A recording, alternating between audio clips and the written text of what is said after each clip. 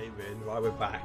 We're back, and full audio is going on this version time. 2. Yeah, version 2, take 2. So everyone should be picked up. Everyone should be heard. So thanks if you watched the first 20 minutes of me basically talking to myself.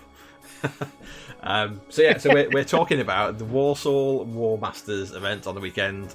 Joined by Evan as usual, and Andy, who's who won the first pod, and by Chris Dakur, who's one of the fine gents behind the wheel at Walsall. So we've just been talking about stuff you've missed. Go back and look at the stream. We'll do a separate one actually about the venue and about the club in the next couple of weeks. So I won't really want to shout out about them, but we'll dive straight in with Andy telling us about his lists, which no one heard apart from us on Discord. So Andy, tell us about your lists, buddy. Sorry. Okay, I'll give you an abridged version then.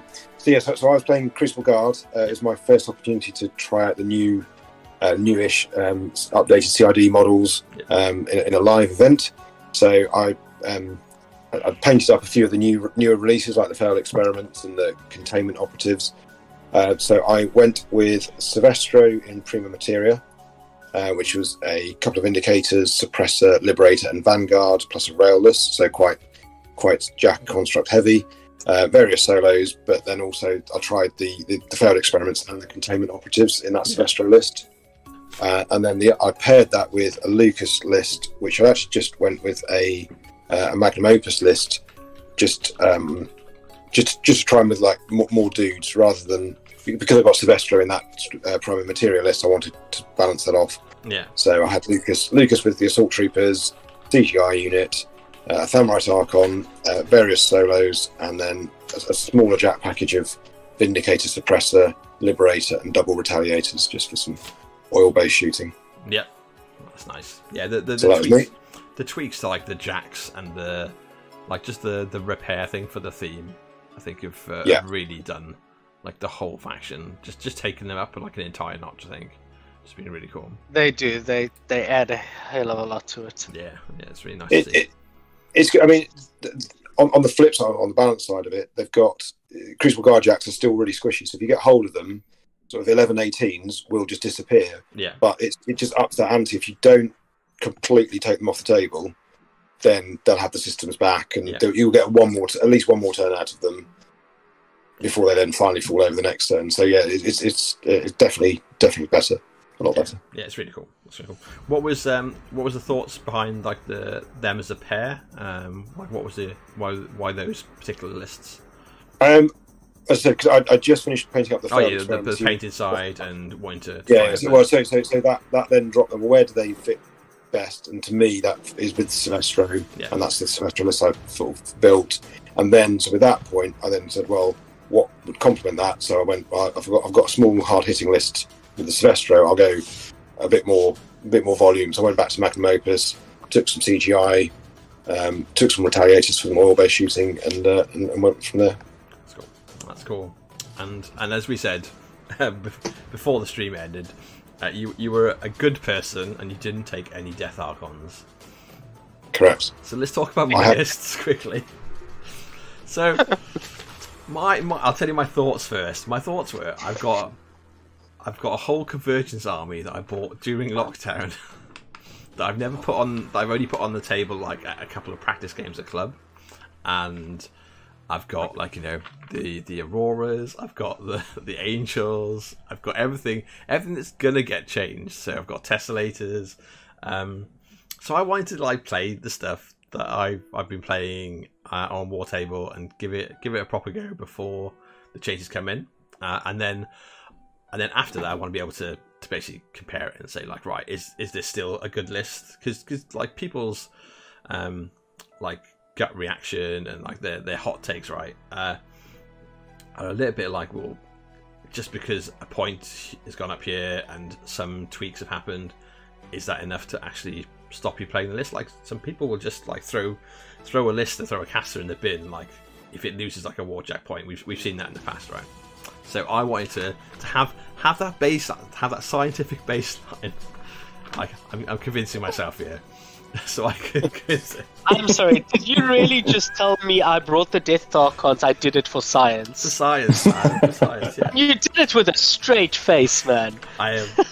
Well, as Chris will attest, LARPing teaches you to lie a lot. Absolutely. My God, you've laughed a lot. Oh yeah, I have laughed. I laughed for like 20, 25 years. So yeah, I was good at it. So my lists were so in convergence of mercenaries.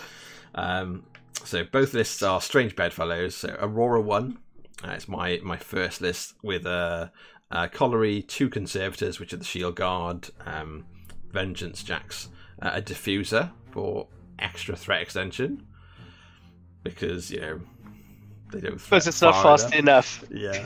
Also, I want to see if I could get some work out of it to basically see if it was actually going to be a viable thing to slot into lists after the change. So that was kind of a bit of testing. Then Hermit, Hypatia, 2 Death Archons, 2 Steel Soul Protectors for some more Shield Guards. So there's 4 Shield Guards in total. 2 of them which have got defensive strikes and are Weapon Masters. The Frustrum Locus. 1 lot of Accretion Servitors, who are the repair bots. They've got Strip as well, so they do a point of damage to a Jack. But mainly, they repair, and they're 3 solos for 2 points that can trigger Vengeance, can repair nearly all of my stuff, and be contesting and scoring. Yeah, that's points well spent. Yeah, they're really good for it. And Strange Bedfellows gives you an extra point in repair. So if you repair for 1 point, you repair for 2. So it just adds a little bit of extra synergy. Okay. Then Gatsby 4 with a Shrike, and then 3 lots of Negation Angels and 2 units of Optifex Directive, who are the mechanic, the living mechanics. So they've got they can give you magical weapons, Pathfinder, and have repair actions. But crucially, yeah, it's basically 2 units of 3-man living models to stick in the list to feed Death Archons, Vengeance, and Corpses. I'm still grossly disappointed that the Strange Bedfellows that's never made Cankerworm a staple. Like, just for the cool points. Just the cool factor. Just doesn't go far enough, I think. That's always the problem. I know ADs and stuff. Yeah. When it comes down, when the rest of your army goes like 6 or 7 inches further than he does in a turn. And stealth just doesn't do for him what it needs to. Stealth just isn't good enough anymore. I think stealth needs a bit of a rework, I would say. So I paired Aurora 1 with Aurora 2. So the Aurora 2 list was my main, and Aurora 1 was only going to get dropped with the Death Archons if I really thought that I could get a good game. So Aurora 2 is like my flex list, which is Aurora 2 with a Colliery, a Nomad, 3 Tesselators, Hypatia, 2 Void Archons, Frustrum Locus, Accretion Services again, the Algorithmic Dispersion Optifex, Gatsby with a Shrike, and 3 lots of Negation Angels, and also 2 lots of Clockwork Angels, and Optifex Directive again.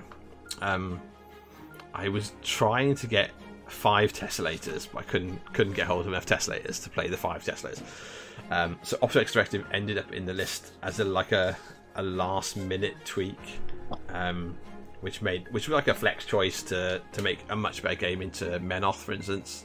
So Tesselators obviously are fantastic at shooting, but don't have magic guns. So it was like I can make sure all 3 Tesselators can have magic guns if I'm going to Menoth. I don't have to worry about it.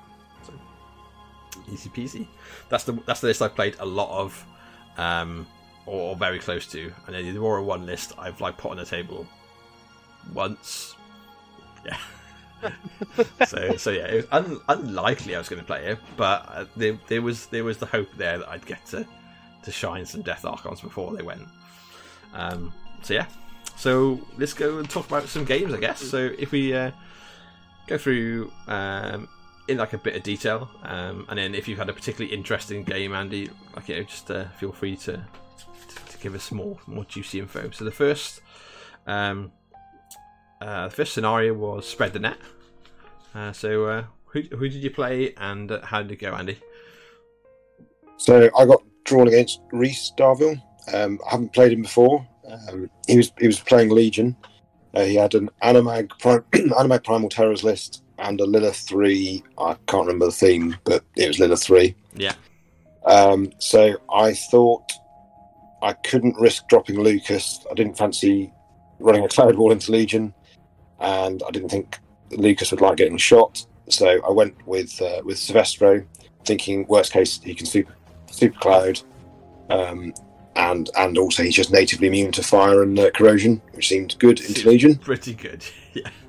Yeah, and also gave me the opportunity to try to see what the failed experiment's like against some Ogryn. So he chose Animag, which... Interesting side notes. Primal Terrors gets completely shut down by Cloud Walls. I know everyone's used to not dropping clouds into Legion, but Primal Terrors gets wrecked by Cloud Walls. Yeah, I was kind of, from my perspective, I couldn't risk Lilith 3 into Lucas. Right. Yeah, like that's fair. If you were expecting... rather than trying to win harder, I just tried to avoid losing. Yeah. Fair. Was this the? I think I saw a picture of this list. Was this old school Primal Terrors? It was Warmongers and War Spears. I didn't see any Chosen.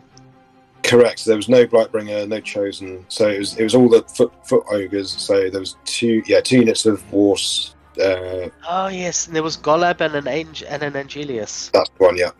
Right. And the usual couple of Hellmouth units. Yeah, of course. So I thought that's okay. I fancy trading failed experiments into Ogryn, see how that goes. Yeah. I was a bit concerned by the Hellmouths because obviously I've got quite a few jacks which can get dragged here, there, and everywhere.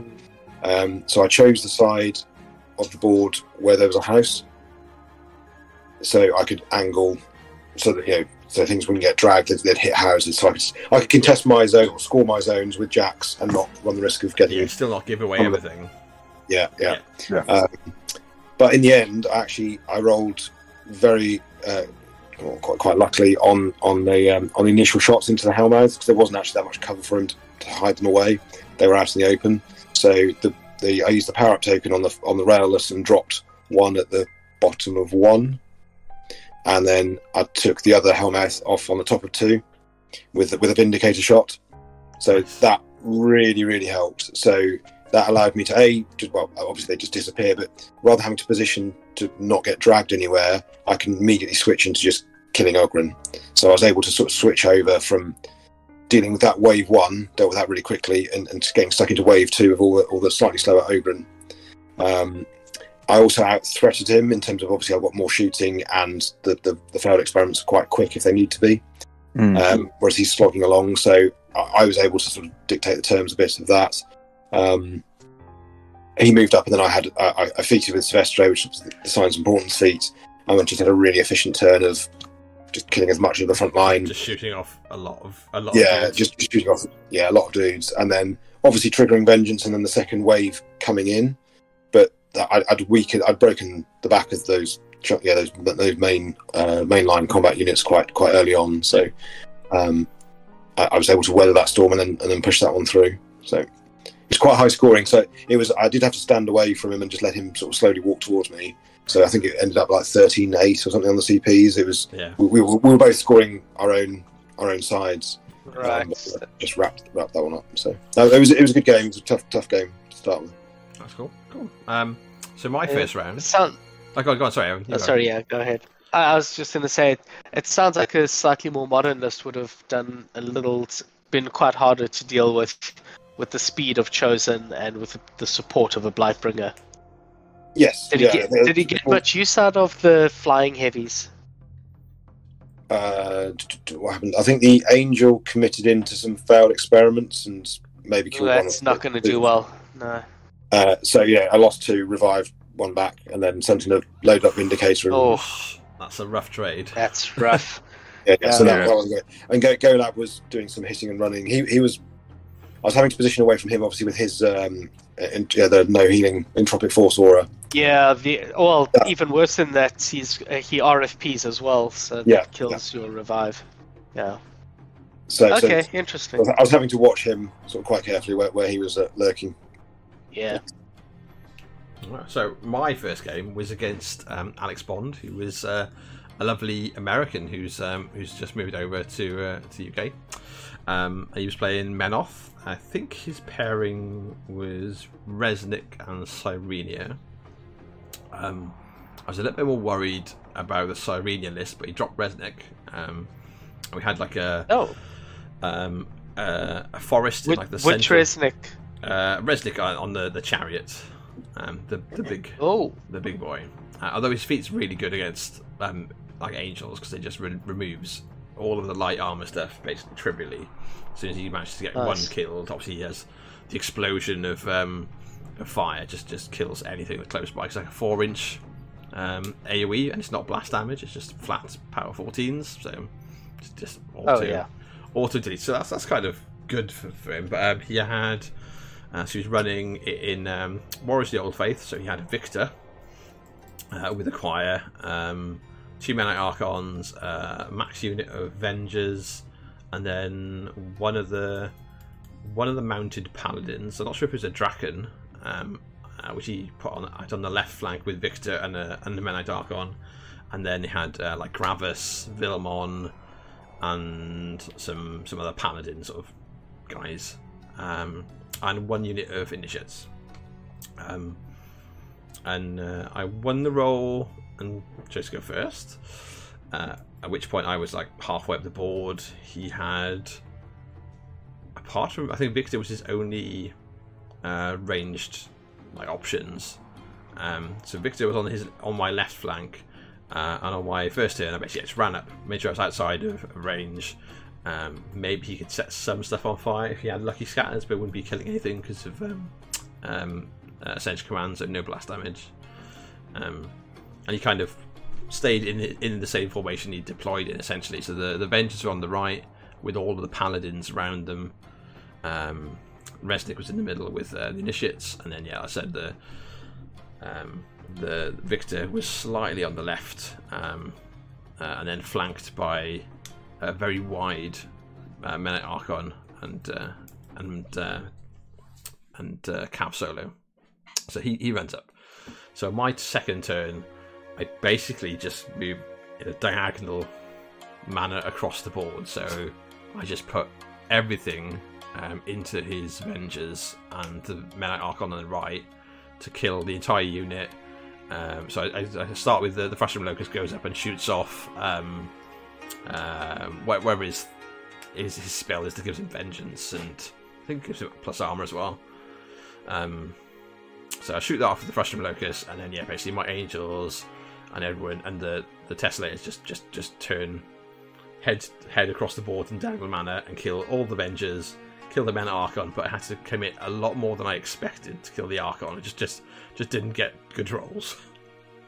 So I left Gravis alive, full of souls, and I think like two of the paladins, or maybe what was it, one or two paladins, basically behind them. In the middle, I killed all but one of the initiates, and then on the left, I just left everyone alone. Parked one of my servitors on my flag in some rubble, and some people like vaguely around it that I didn't care about. But essentially I shifted my army across. It's like counterpunch, which was his feat turn, was essentially on the left. He got to kill like some mechanics on the left and contest my flag. I'm not sure if you contest it. And that's all you got to do on the left. On the right hand side, between Gravis and Resnick and the paladins, actually killed like a decent amount of angels, just because obviously as soon as they killed one angel, they exploded and killed any angel within like the 4-inch. So killed an okay amount of angels, but I'd held Gatsby back. I'd held the Nomad back. The Nomad had gone forward to try and finish off the Archon, but I'd held Gatsby back behind, so he was like completely safe. And then we had a couple of stone and mortar stance paladins go and try and block, or at least make sure that if the Nomad was going anyway, he was going to get free struck if he was going to leave. And surprisingly, Resnick came up the board all the way up into to a tessellator, wrecked a tessellator, but basically sort of backed off to the edge of the circle zone in the middle. I think it was like camping 3, but I was like, my entire army can now get to you. Right. So Jesus. So it was bad time. Yeah, I was a little bit. That's horrible. If he'd had like Madeline, maybe with parlay up, maybe that wasn't a bad decision. But otherwise, I was a bit like, oh, there's a lot of stuff that can get to you. And Gatsby was the first one that went in, and the last one that went in. That's enough. Yeah, didn't need anything else. Gatsby just went over on his own and just killed him, just wrecked him. So that was my first game. Gatsby showing you definitely worth the points. So yeah, it was cool. Chris, it was in that. Yeah, exactly. Yeah. How do you think the first round went then, Chris? You obviously got to see a lot more games. Got to wander around the hall. Yeah, I did. And I mean, touched upon this a little earlier, but yeah. So very, very, very briefly, like the format was everyone got paired up against someone, and then based on where you came in that first round, you were paired into like a top 8. Middle pod, and then the third pod of 8 players, and then everyone got 3 games after. Yeah, I scored 2 CPs on my game, I should say. Yeah, basically. Okay, there you go. I'm guessing that's where where my submarine sort of happened. This is it. You had Andy farming CPs, and then you had you going in with the 2. Just go and kill Happy instead. I'll tell you what, it's really interesting actually, because I commented to Jacob, who's the other lad who's helping me run the event. I commented after the first round. It's really weird because number one, I think there was probably 1, maybe 2 assassinations across the entire 12 games first round, and no one clocked. So pretty much everything else just went to scenario play, which maybe was people were actually thinking, look, I need to try and get some CPs here to get into the top pod. Who knows? But it was interesting because I'll be honest, I thought first round, and it was one of the first tournaments people were back, people would be really rusty and people would just be clocking left, right and centre. But that didn't really happen through most of the tourney, I'd say. I was definitely worried about it because I've been playing Grimkin for like the last, I don't know how long. So I've not actually played any Convergence since basically I stopped playing on War Table as much. And obviously the Convergence lists are fiddly and like there's lots of moving parts, and then on the table you're basically like lifting like wings out and then trying to put them in better positions. It's not the nicest game for you to play because you're basically like trying not to knock over your models constantly. What are you saying, Andy? Actually, Spread the Net was probably quite a good choice for that first round. So lots of scoring points on the board. Yeah, and it encourages quite spread out play. So I don't know if that was deliberate or not, but it's, I guess I can imagine you getting quite a wide range of scenario CPs. Yeah, no, I'd like to say it was intentional, but I'm not that clever. It worked out. It worked out. We'll talk a little bit. Yeah, we'll talk maybe about the mix of the scenarios anyway that we picked through the course of the day, but. No, I thought it was interesting the way it shook out, like I say. But people were obviously more on point with the clocks than I expected. That's cool. So Andy ended up in pod A, and I ended up in pod B, and then we moved on to Recon 2, which is the second game. What did you see, Andy? What was the Shark Tank like? So I drew Gav Roth. To start with, Gav's a good guy. So he's one of my locals who's just coming back to the game. I was about to say, yes, a regular Mark II player took a break at the start of Mark III and sort of dipping his toe back in. Well, he was playing a little bit before the pandemic, and then sort of just coming back again. From the Wolfpack. So he had his Scorn, so he's a Xerxes 2 list and a Zal Immortals list. So looking at those, I wanted the hitting power that I got from Silvestro.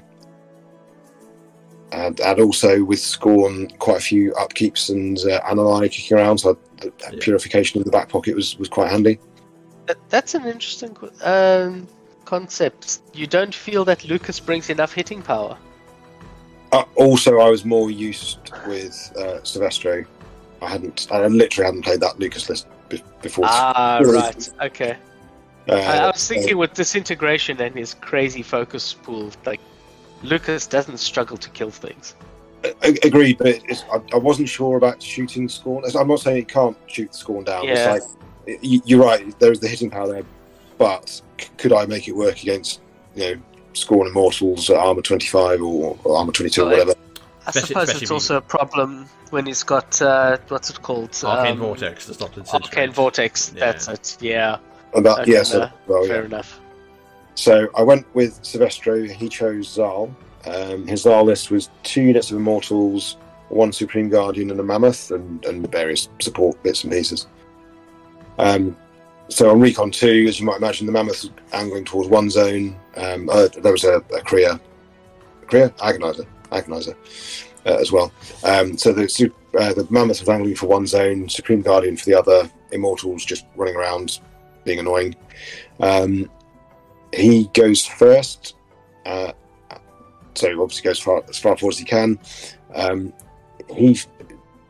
moved up and had the odd pot shot, but trying not to trigger Vengeance. Don't want to give him any extra distance. So he then feats top of 2. So I've used my containment operatives to just to put a corrosion on one unit. So they're obviously run forward in quite clumped up. So the containment operatives, I was really impressed with those throughout the whole day. They're 8 points for 3 1-wound models, but I think they're really good. 14-inch range, arcing fire. Yeah. 3 different shot types. Pretty nice. And they are pretty good. So the Power 12 3-inch AoE cause a point of corrosion. So Power 12 against armor 22, I think the Immortals are. Yeah. But the point on feet turn. So I'll take the gamble that I'm not going to trigger Vengeance, and instead I was putting sort of 2 or 3 corrosion points out on the Immortals each shot. That's really good. So at the start of his next turn, he lost 5 or 6 Immortals just to corrosion. That was quite cheeky. So I've shaved off again the front ranks. He's charged into a Vanguard, which has obviously got set defense, and quite high armor anyway. So he did a bit of a mess on the Vanguard, but didn't finish it off. And then that then enables Silvestro. He's got his targets in range. Silvestro then feats and just works away through the rest of the units. I've basically gutted all the Immortal units at this point. So I corroded 5 or 6 the previous turn, or on his turn. My next turn, his feat's long gone, so I'm just murdering Immortals left, right, and centre. Yeah, doing a big chunk of damage to the Supreme Guardian. Trying to avoid the Mammoth. Don't want to speed that up. Making a lot of mess. I think Gav realises he's lost a fair bit on attrition. I've killed loads of Immortals, so he's got all the souls he wants on Zal. Yeah. I make a mistake on my feet turn, this turn 3. I was being greedy, and this is probably me being rusty and not reading Zal's card properly. I did a free revive on a failed experiment, and I paid for a revive as well.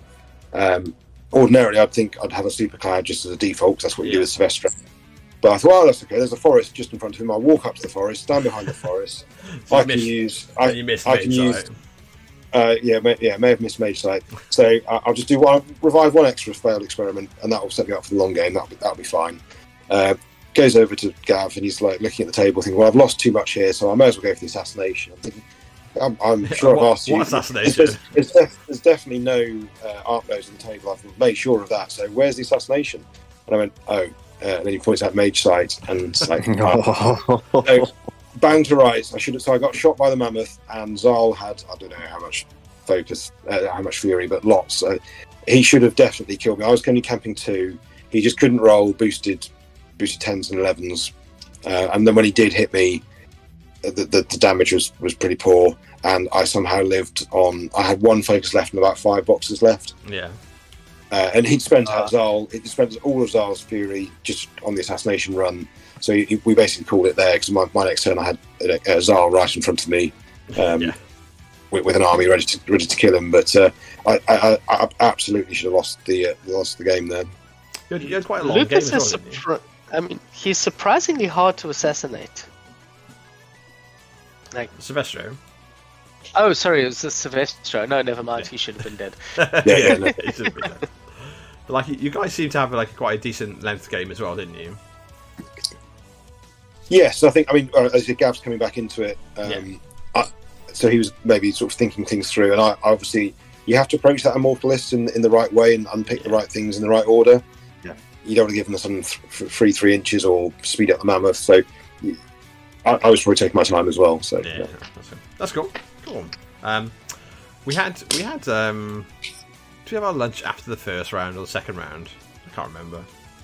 It was after the first one. It was after the first, yeah. So quickly before I go through my second round, the lunch there was really top notch. I don't know what you had, Andy. I had like the 820 burger or whatever it was, like a barbecue burger, but it was like proper like high quality pub food. Basically, I'd say it was the best way to describe it. Really I had some tacos. Yeah. I had some tacos. They were very good as well. Yep. Yeah, I was super impressed. Like and yeah, Chris, you like the value I think for the event. Getting like a 1 day, four games out, and having like a really nice meal and a couple of drinks with it as well. It's definitely worth the ticket price, mate. So thanks for no worries. Sorting out some good deals there. We'll be doing them again. Don't worry. Yeah, got another one coming up. That's cool. That's very cool.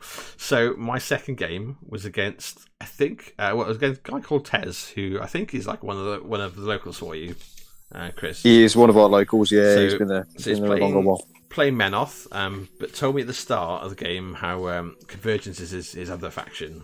So I was like, okay, so you know what all of my stuff does? And he's like, yep, that's cool. I was like, right, sweet, this is going to be interesting. He had Ammon and Cyrenia, and dropped Ammon. Again, I was more worried about Cyrenia. You keep dodging Cyrenia somehow. Yeah, I don't know why. I'm fine with that. I have no idea. Yeah. So yeah, I think Cyrenia is probably like the best Menoth cast at the moment, I'd say. So I'm fine with. I don't think you're going out on a limb with that one. Yeah. So I'm quite happy that I got Ammon. So basically, he's got Ammon with, I think it was like 3 Crusaders, 2 Inditers. Crusaders and Dervishes. Yeah. 3 Crusaders, 2 Inditers, and then I think 3 Dervishes as well, and then right.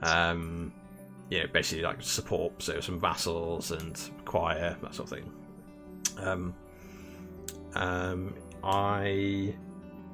I went first. Check my short score sheet. So I went first and just ran up the table, and we talked about how he had choir, and I was like, oh, that's cool. I've got. So I dropped Aurora 2, I should say. I said how I had the Optics Directive, so you know.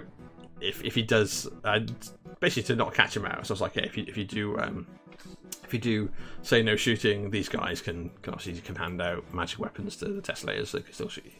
He's like, oh yeah, I know, and that's why we talked about how he played Convergence as the other faction.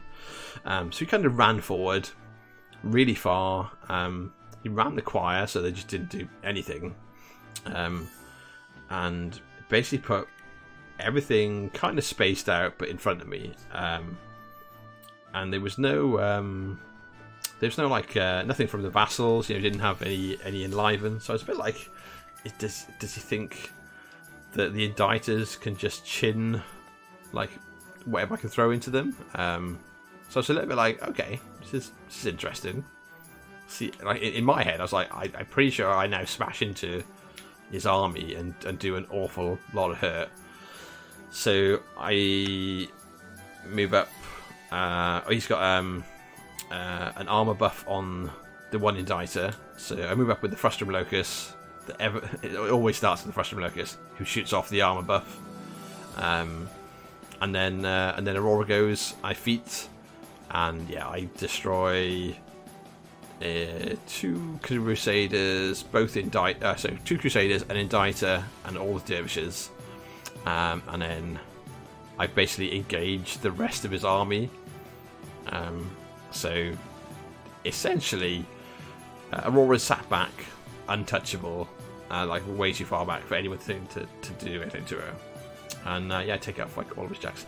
He was pretty upset that how fast I went, and how hard I hit him. And I was a little bit like, we did talk about how you've got conversions. And he's like, oh yeah, bro, I don't play this bullshit. I was like, oh. I think I hope I'm not doing him a disservice here, but I think Tez is very similar to me in that you'll read stuff and you'll think, oh yeah, I've got that. I understand how that works now. But until you've seen it on the table, it just doesn't. The jigsaw puzzle doesn't fit together. Yeah, I mean, we haven't got anyone locally who plays Convergence like that. I mean, he's played around with it a little bit, played a bit of Syntherian. Yeah. I've fiddled around with Syntherian, so we're not taking it particularly seriously, I'd say. You have to walk into the teeth of it once to really understand. It's one of those. It's the same for a lot of things, like Kruger 2. You don't quite appreciate it. Like a bunch of the Merc casters, I think are the same. Absolutely. Where you go. His feet stops me moving towards the table edge. What? Yeah, and then you see it on the table, and they're like, "Oh, you just won on scenario." Oh, okay. Yeah. They just feet to turn 2 and scenarios over.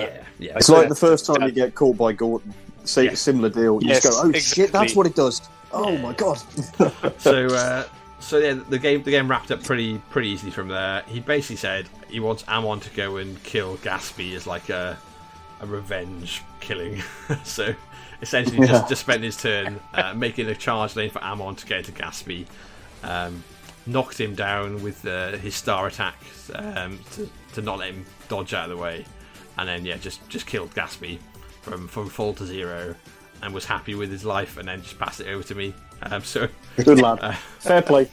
That was interesting. Yeah, it was I think a rude awakening, but I think I got the impression after we spoke, like after the game, that he like Chris said, he was playing around with a lot of like the more traditional, the older style Convergence.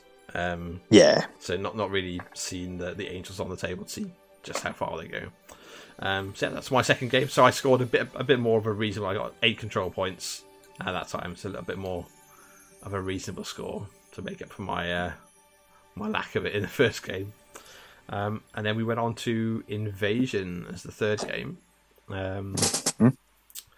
I'll go through mine before Andy, because mine's not going to take long. I played a Convergence mirror match against Tom. He had Lucant and Aurora 1.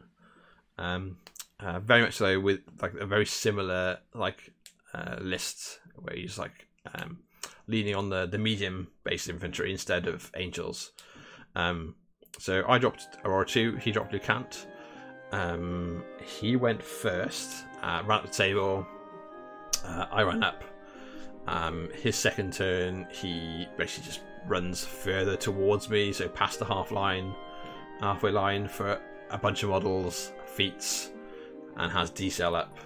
My turn, I basically just look at the amount of armor, and I'm like, so obviously he's got the medium base infantry, so he's got the guys with the daggers, but also have shields, so they go the Eradicators. So the Eradicators go into shield mode, so they have +2 armor, and then they have +4 armor from the feet, and then they have +2 armor from D-cell. So I'm like, can I shoot any of this stuff down, or have I got to rely on getting into melee? The answer was I have to get into melee, and even then it's not looking great. So I dicked around a bit at the start of the turn, realised that I was just gonna bounce off his armor. He's got Eradicators, and then the proper shield wall unit behind him on the right hand side. He's got Eradicators on the left hand zone, and then he's got basically a couple of negators who have been run off Gatsby centrally, and some conservators on Lucant just in the middle zone. And I'm like, right, okay, I'm not going to get much done, so this is what I'm going to do. Is I use my tessellators as just slam bots. So my 3 so Aurora went first to give myself Repo 5 and dodge.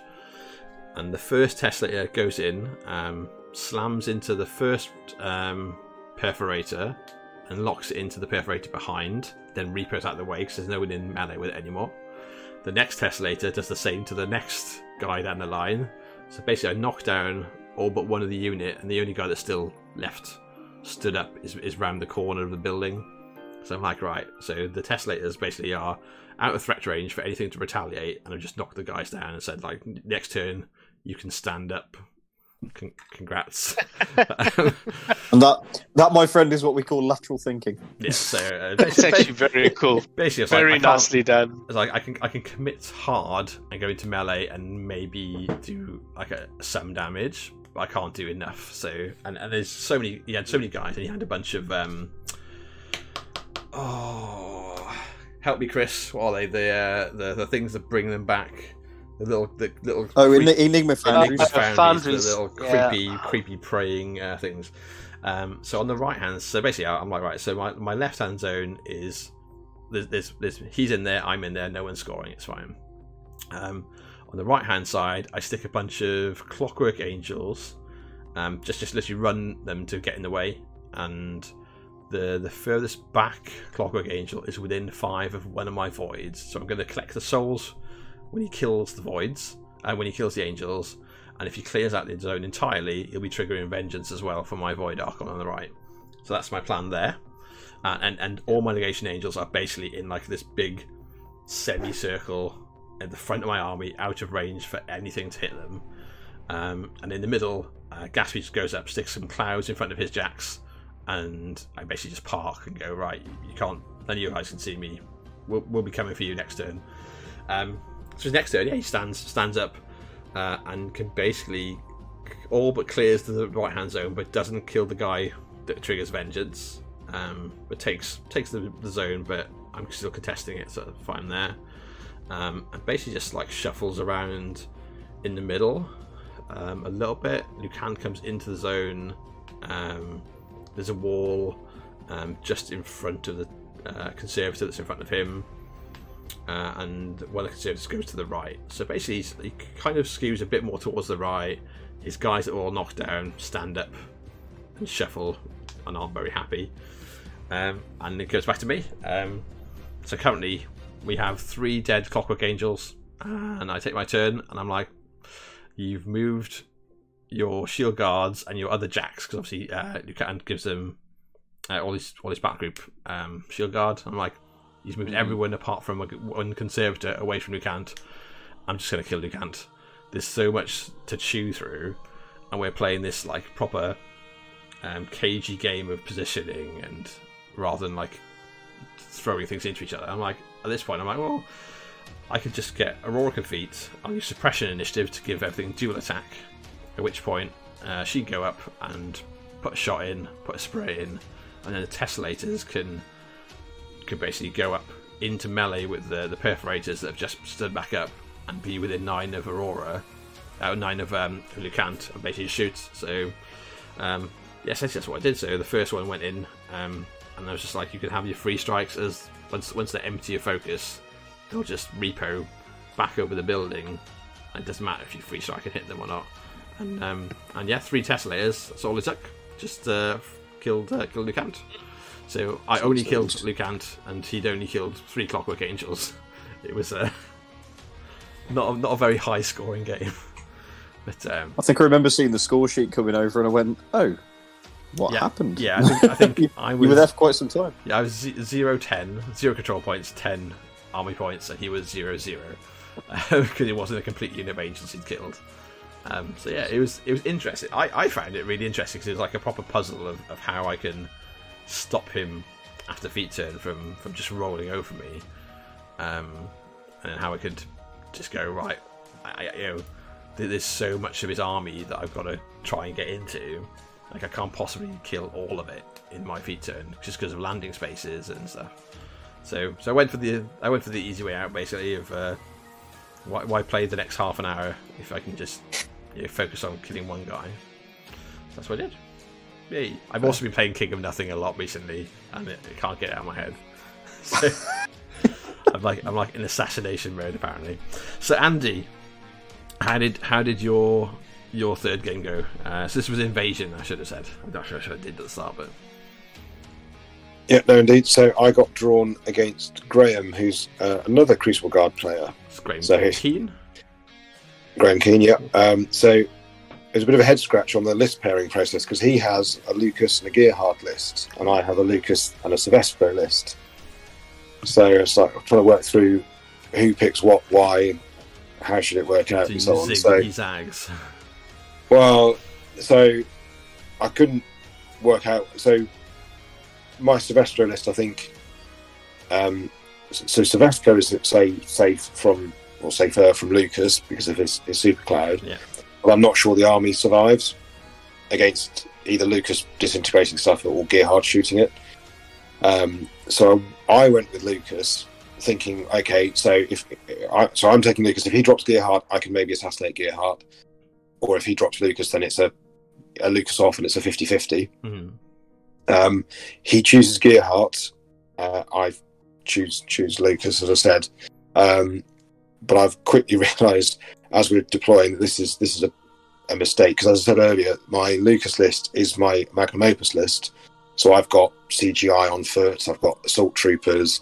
His Gearhard list is he's got a Vulcan, a Vindicator, a Retaliator, a CGI unit, and obviously his CGI I've got Snipe and 3d6 to hit, which is slightly better than my 12-inch guys with 2d6 to hit. Yeah.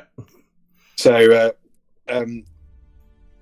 I thought, okay, I've got my Thermite Archon that he can do some good work. I can see through any. Well, he hasn't got any clouds, but I can start. If I kill one, I'll kill. He can death drive and advance and kill another CGI. And if I get lucky, the D3, whilst it's still a D3 shot before the dynamic update, then I can maybe get some good work done. So that's where Lucas puts his clouds. Lucas hides. Tactically positions behind a forest. Yeah. To allow him to put his clouds up in front of the Liberator, which is my Liberator, which is obviously threatening Gearhard if he does do anything too exciting. Also my Thermite Archon, and what else is hiding behind there? My Retaliator. Yeah. And then my CGI just having to play way back in the backfield and just try and stay out of walk and snipe to shoot range from his CGI, which is pretty legit. Quite how far it goes, yeah. Yeah, and on my left hand side, I've got my my assault troopers facing off effective against his Vulcan. So I spread my assault troopers right out,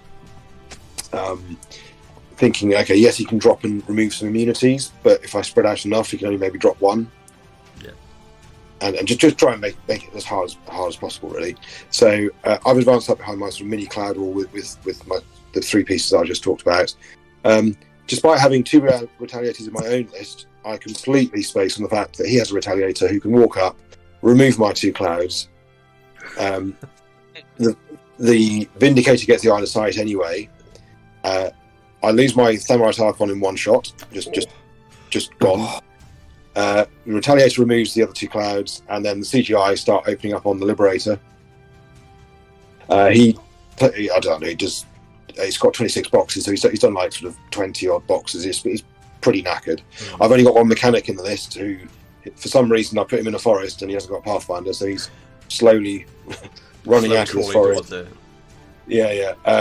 So after that turn, I'm thinking, right, this isn't. I'm going to lose my my Liberator, my one threat, my one long range threat onto Gearhard. This game isn't going very well. How am I going to sort of find my way out of this one?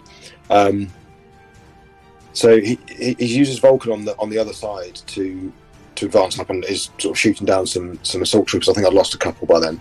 Yeah. He's been quite aggressive to get of the rocket pod. He chooses the shot type which removes immunities. So the rocket pod will land on one and get within 10 inches of the spray to start killing it. But he's moved up far enough to get the 5-inch aura onto another one as well. So he's been quite aggressive with the Vulcan. So his invasion is quite a slow scoring scenario. So I thought, well, if I can actually go some CPs ahead and just try and, yes, I'm going to get shot, but if I can get shot slowly or just not die very quickly, ride it out, sort of thing. Ride it out and just get a couple of CP points ahead and sort of contest very, just one a turn. But that at the time seemed to be my best option.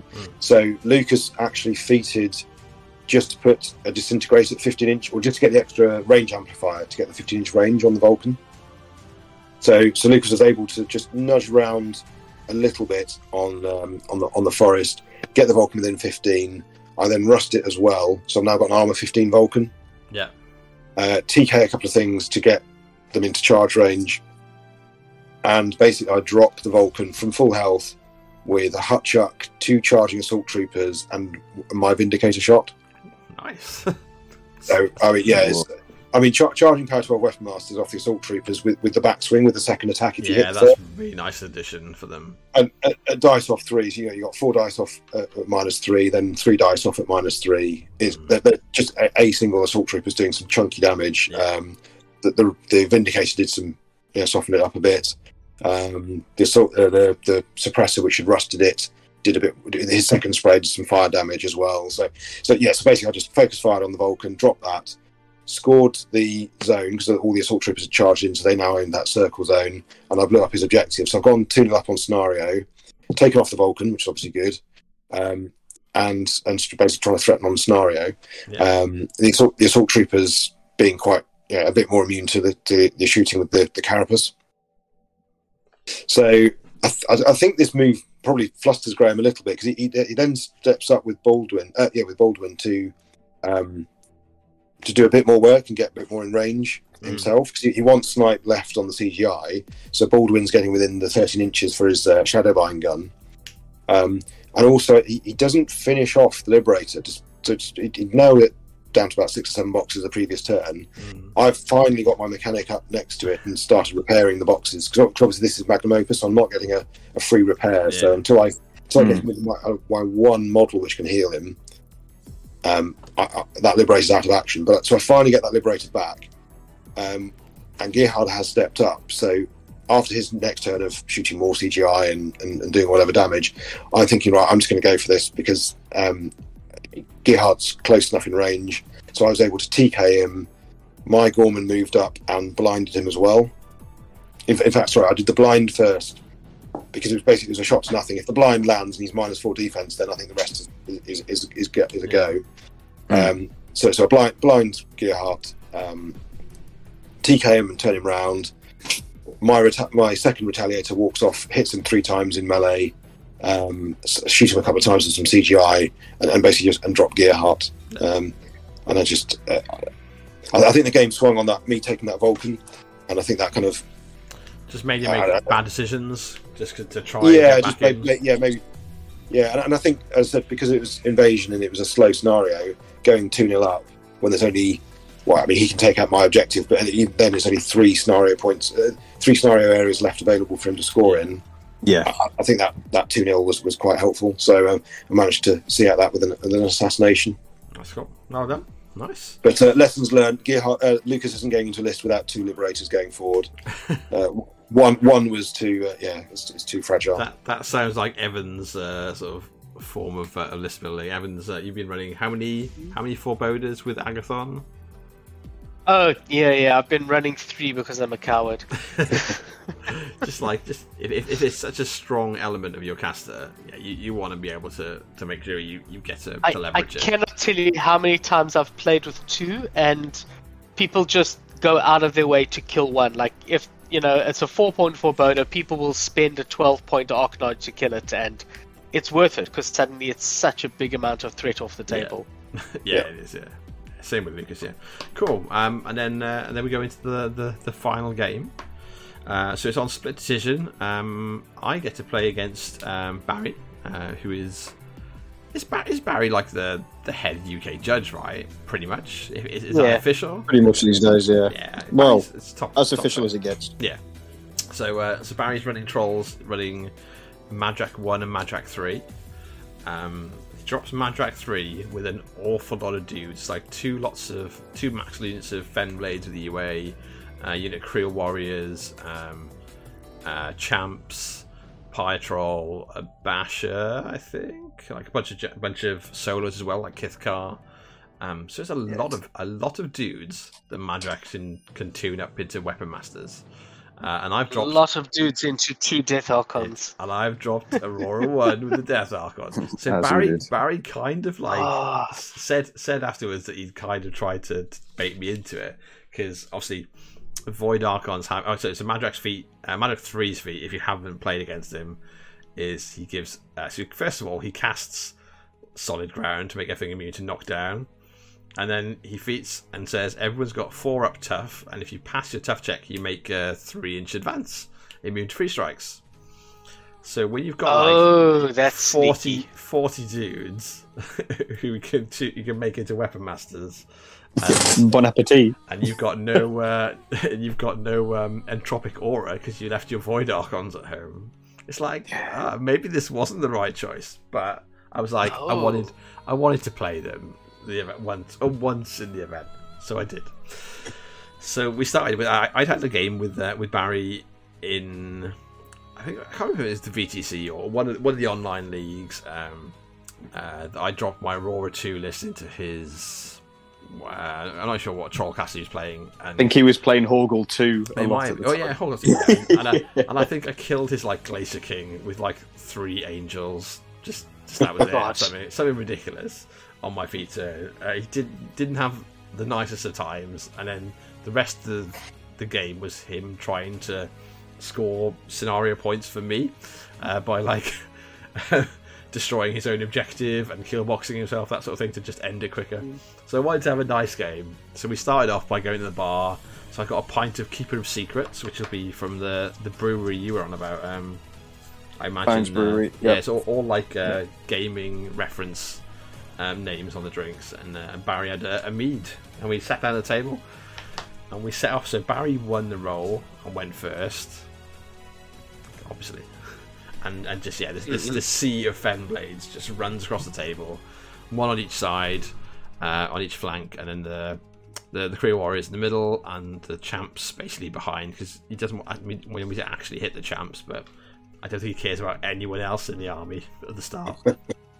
I've got to say, just quickly, those fen blades in that list are scary. They've been giving me nightmares for the past few weeks. So do you know how far they threaten in that list? So they threaten 13 before Vengeance. 19 inches, including the feet and Vengeance. Yeah. What? And they hit them at 9 power 12 weapon masters, I think. Yeah. They're just ridiculous. They go pretty far if you give them Vengeance, and they hit pretty hard. Yep. They get tuned up quite well. And there's 24 of them because they've both got a UA, right? So there's 24 of them, and there's some champs behind, and there's various solos.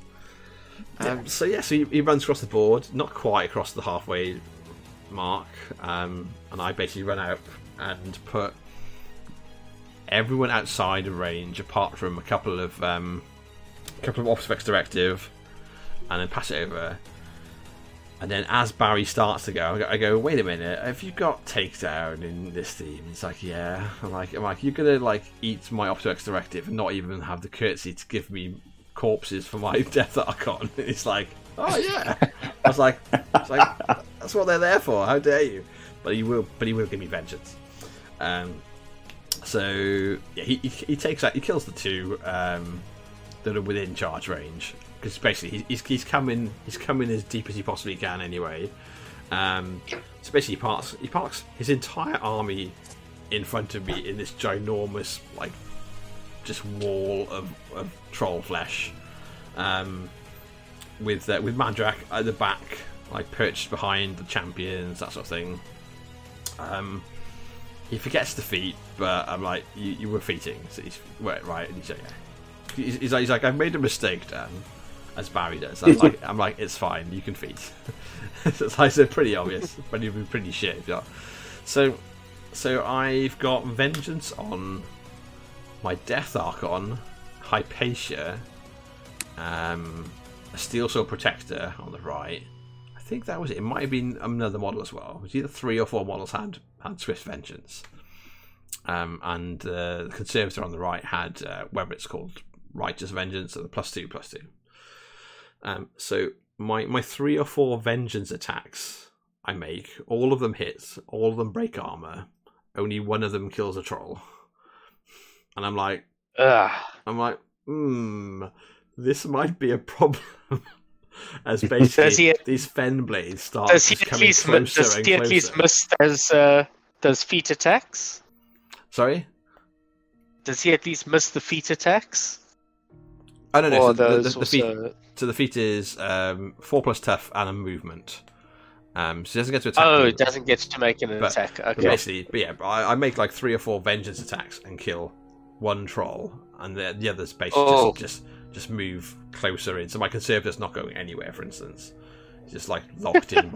And I'm like, even if I defeat this turn and throw my entire army into him, I could literally be still looking at like half to 3/4 of his army if he rolls anywhere as good as he just rolled. So it's all about those tough rolls. Yeah, and I'm like, this could be real bad. So I sat back. I thought, I said to him, I'm going to take a minute and think about what I want to do with this turn, because while I'm eyeing up Madrak. So Madrak's at the back, but obviously the Death Archon is vengeance forward, Hypatia is vengeance forward, and I'm like, I think I've got a crack at just killing Madrak. I think it's on 3 camp. And I'm like, I think I can kill Madrak. And he's like, really? It's like, am I not safe? And I'm like, I don't think you are safe. So we looked at it. So all my angels apparate forward, basically as close to directly towards Madrak as I can. Aurora does the same. I don't think Aurora apparates slightly to the right because she's got a spot she wants to go in. I'm like, right. So Aurora goes first. I talked through the plan, which is Aurora goes first. And I think there's landing spots for 3 angels with the half-inch reach, just around Madrak. And then there's room just to his left for Hypatia to land, because she's got a 2-inch reach. And there's room for me to land a Death Archon in front and to his right. Oof. And 5 inches within that 5 inches, Hermit will be there somewhere. So I'm like, right. So I start the plan. So Aurora goes up, basically works out where everyone's base is going to be, because obviously you could boost off Aurora with Arcane Might. So work out where everyone's base is going to be. She feats, and then Hermit walks. She casts Aerogenesis and feats. That's her job for the turn, or for the game, really. Let's be honest. So Aurora, so Hermit walks his 7 inches over the top of like the front line of the army. Casts Master of Ruin and then repos 5 over the next line, so he's like now, like 4 inches away from Madrak. And the Negation Angels go next, or one of the units of Negation Angels go next. So all 3 of them land. I boost the first one, which hits him, so he's now paralysed. So Death 5. I do like a chunk of damage, then transfers. I think transfers two of them, and then takes damage off the 3rd. So it's already looking pretty ropey. At which point I start to look at it and go, oh, wait there. So as soon as one of these hits forces a tough check, if he rolls 4 or more, he just walks 3 inches directly backwards towards his deployment zone, and it is off.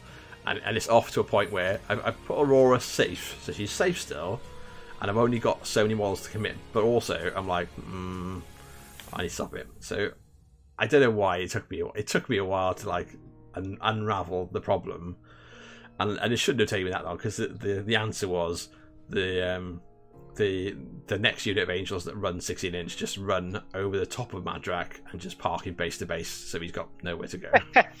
At which point Barry goes, shit, I hoped you didn't realise that, and you didn't do that, so I did. And then the Death Archon went in next and just chopped his head off. And that was it. And we had a nice end to the event, where I got to basically just like enjoy my pint, and we got to watch other people play games for a bit, because I went for the I'm not relying on you not rolling all the tough checks in the world. So I think I made the right choice, because I do think you made the right choice. I think it could have been miserable. I think it's so much up to dice. Like, I still think that's in your favor. Like, there's only so many 4+ toughs he can make. You're gonna make him take so many rolls. Yeah. But this way it's less of a gamble.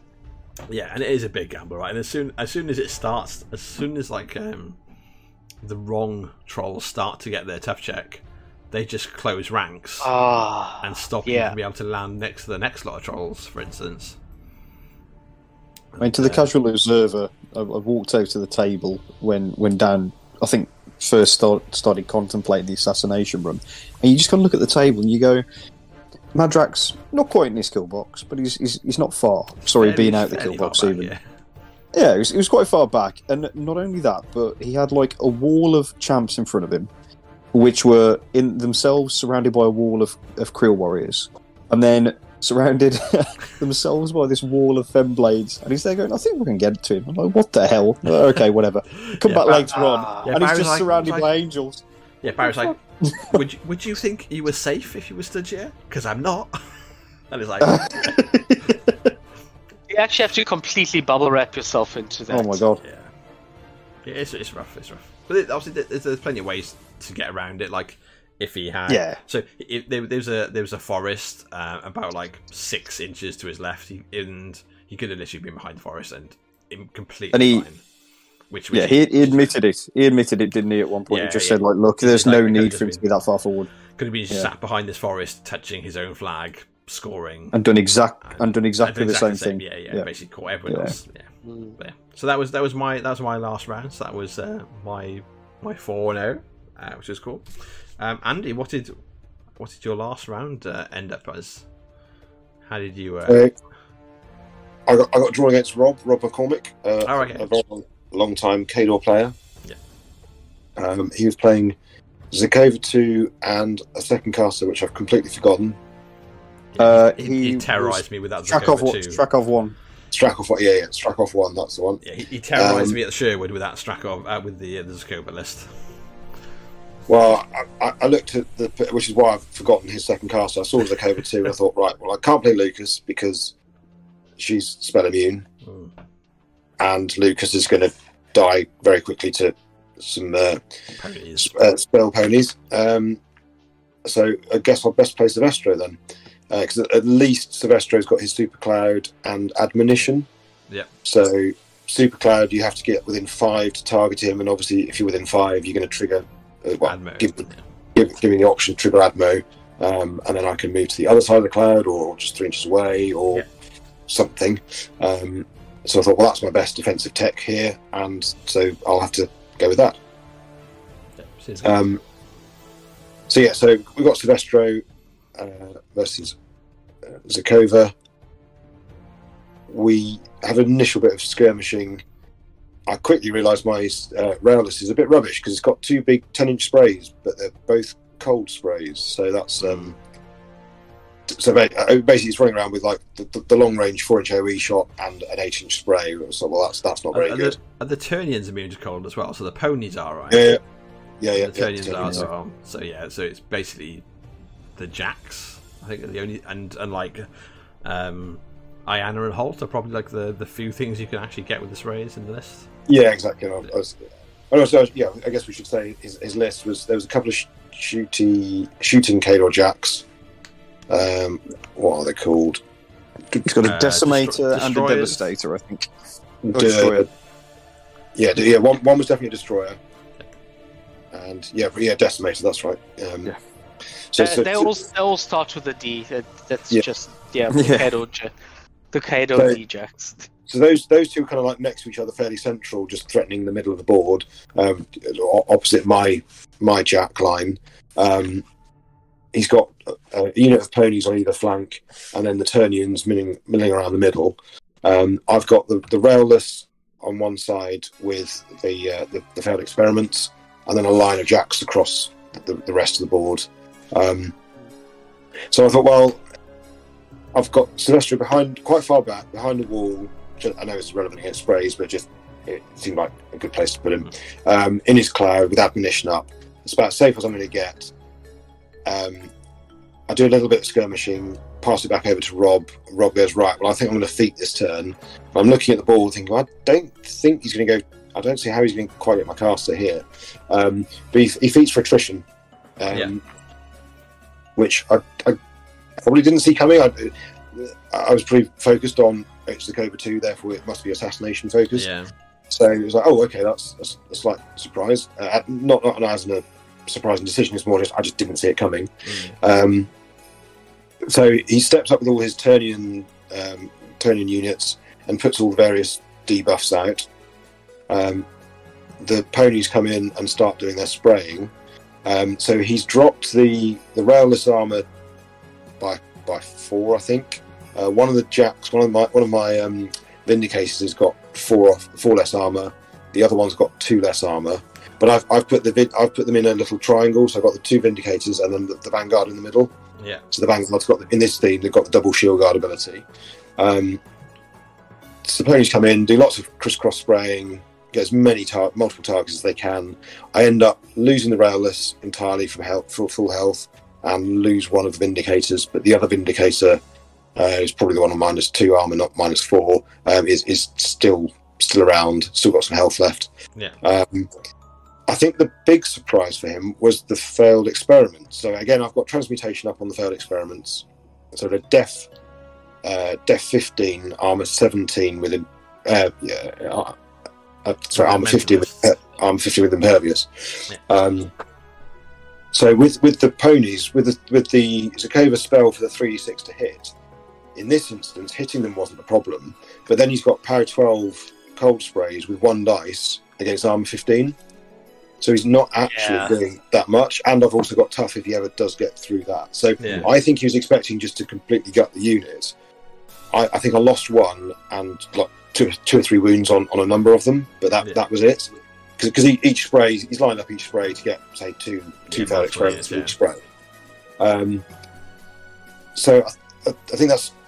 I've got more failed experiments left than I think he was expecting. And I've done the usual Silvestro trick of luring in the opponent without losing that much. And then so my next turn is like, right, well, this is my attrition feat turn. I've feated for Science Importance, and I've killed... So 1 suppressor kills 4 ponies on the right-hand side between punching and sprays. The failed experiments, well, actually revived the one that he did kill. They all hyper-regen, basically pretty much back up to full. They all walk for Mat 8. They go in, and they just between the Berserks and the 2 attacks they have each, they just kill all of that unit on the left-hand side. Yeah. So he's lost like 9 ponies. The containment operatives, again, this is a really useful unit. Just hang at the back, 14-inch range, decent range, especially after the opponent's committed. Aiming with Science Importance against all these clustered up Grey Lord Turnians, just melt all his debuff guys. And then I'm starting to repair my jacks, because obviously I'm killing a lot of models which have come into Silvestro's control range. Yeah, and every time I kill, the feet. Every time I kill one, I get to heal D3. So the failed experiments have regen themselves. The jacks that were damaged, in particular the heavily damaged Vindicator one, that is basically back up on full, and I've taken off pretty much everything bar like Ion and Holt and the 2 shooting Cador heavies and the odd turn you left around. So I think that was quite a big swing turn back in my favour. I kind of basically absorbed the punch, lost the railless fine, but then just took so much more back by being at that, by drawing him into that closer range. And I kind of ground it out from there. So I think in the end, it was 8-2 on CPs. He just ran out of stuff to contest, and I was able to start scoring. Oh, cool. Well, so well done, man. it was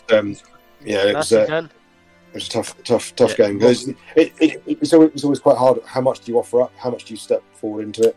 Yeah, I think it's really scary. Rob played into me at Sherwood and killed 3 clocks on his feet turn. At which point I was like, I'm not sure I can come back, and I nearly did, but I didn't quite. So I've definitely got a lot of respect for it. I think it's got like a lot of flexibility where I think you've got to be safe, and you've got to keep your caster 100% safe, or he does just kill you. Exactly. Yeah, which is why I chose Silvestro. Yeah. I think from memory, or if I'm right, I think the Turnian debuffs are model debuffs; they're not model unit debuffs.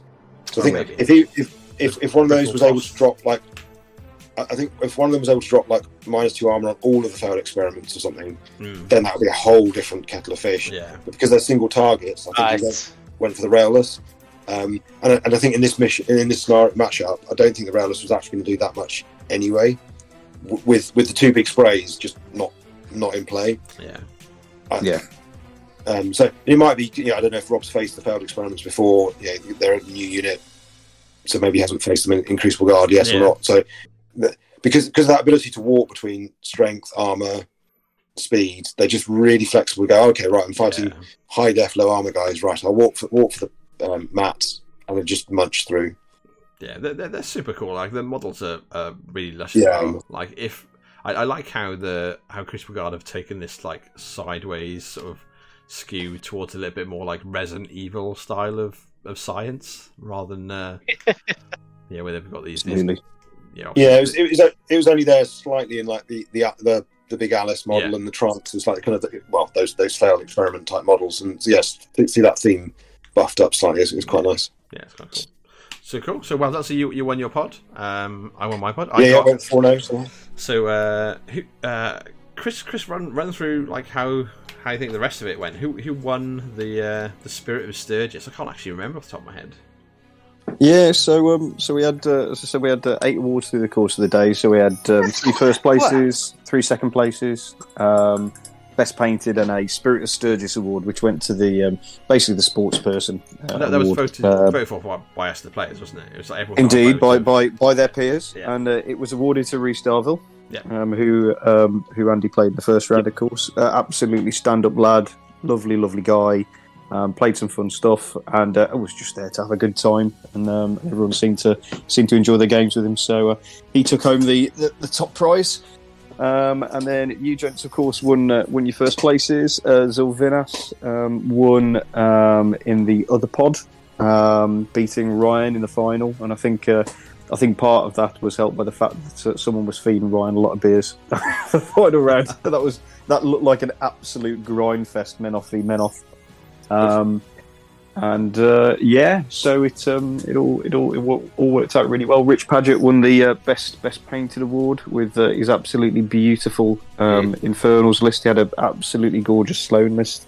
I think Andy came in. Paget's another old Mark II player. This is it. There's a few people coming in like that with a few of the older players, the old guard. But yeah, Rich won that one. I think close second and third, maybe even just tied second was Andy with his beautiful Crucible Guard army, and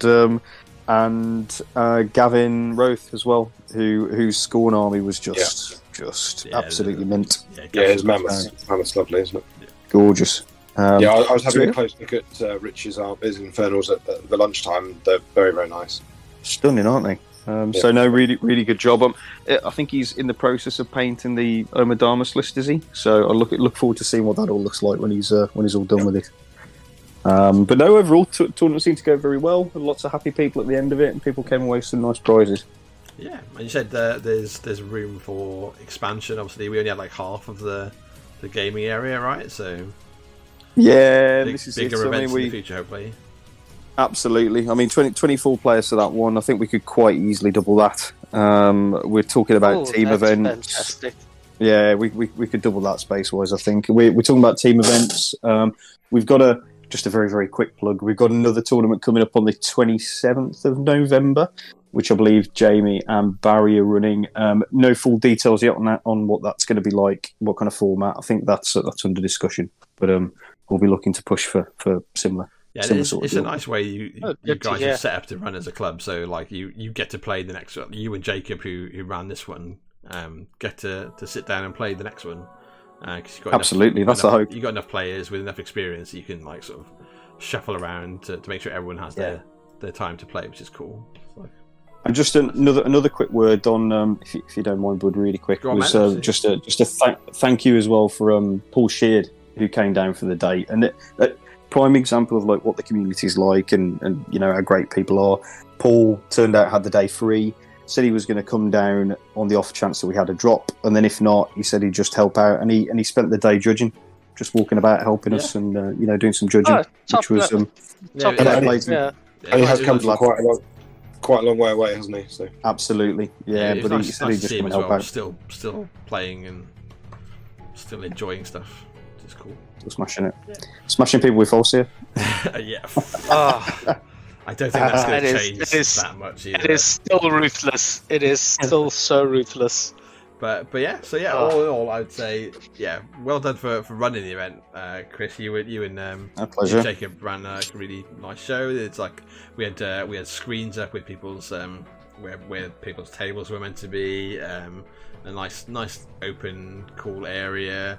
There was table service as well, constantly. Yeah. So it was like, would you like another drink? Would you like some snacks? It was like, I think I said to someone after the first round, it's like a little bit like, it reminds me of another gaming store, like up maybe to the northwest, but with like maybe like 10 times the amount of class.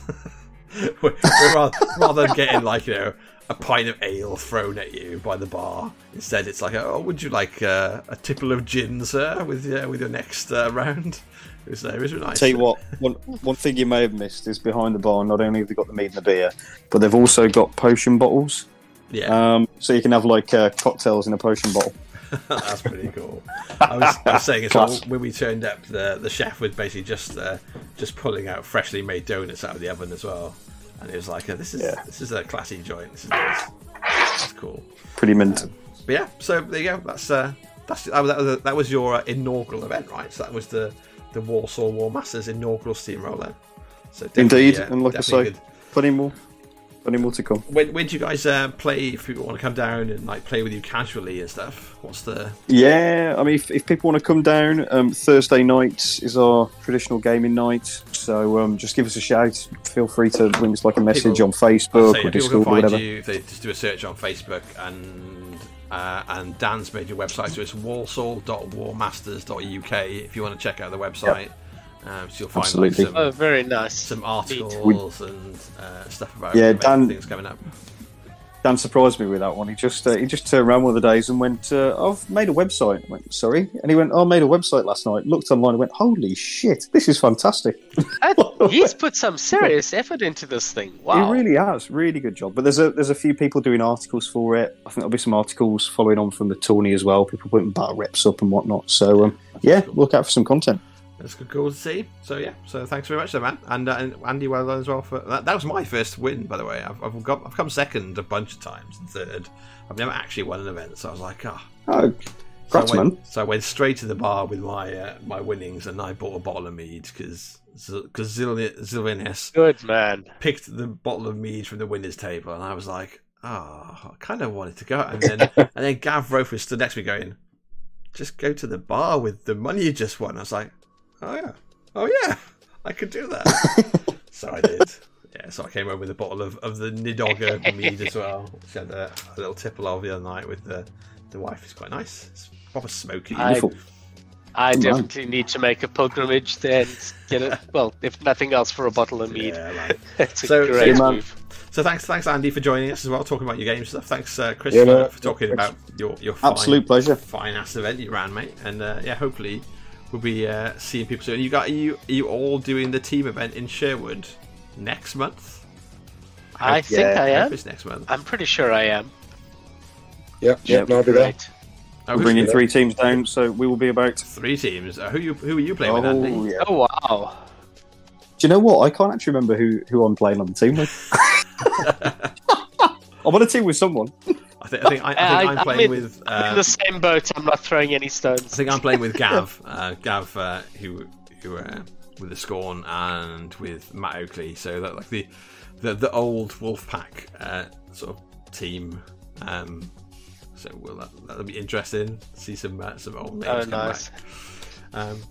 So hopefully that if you haven't seen it, that's the Sherwood. So Sai is running a team event for the next one, 3-man team event, German style. I'm not entirely sure what that means. We've discussed the pairing process, and it's like we'll come to it. It'll be fine. It's going to be pretty casual, I think. It'll be just like a good weekend, definitely. Awesome. But cool. Well, thanks very much though for joining us, and I'll love you and leave you. And I have puppies to take out. It's like 11 o'clock. Perfect time to walk dogs. So thanks very much for joining us. Don't forget, if you are enjoying the content, go on, Evan. No, I was about to say, if you're doing something clandestine with puppies at 11 o'clock, this is more Cruella de Vil territory. Oh, no. It's fine.